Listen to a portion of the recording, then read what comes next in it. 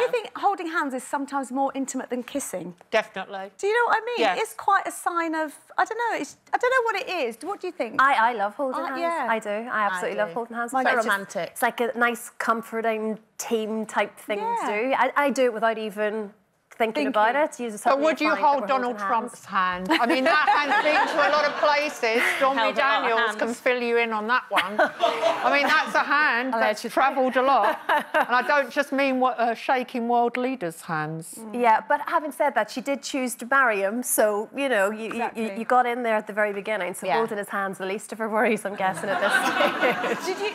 Do you like holding hands?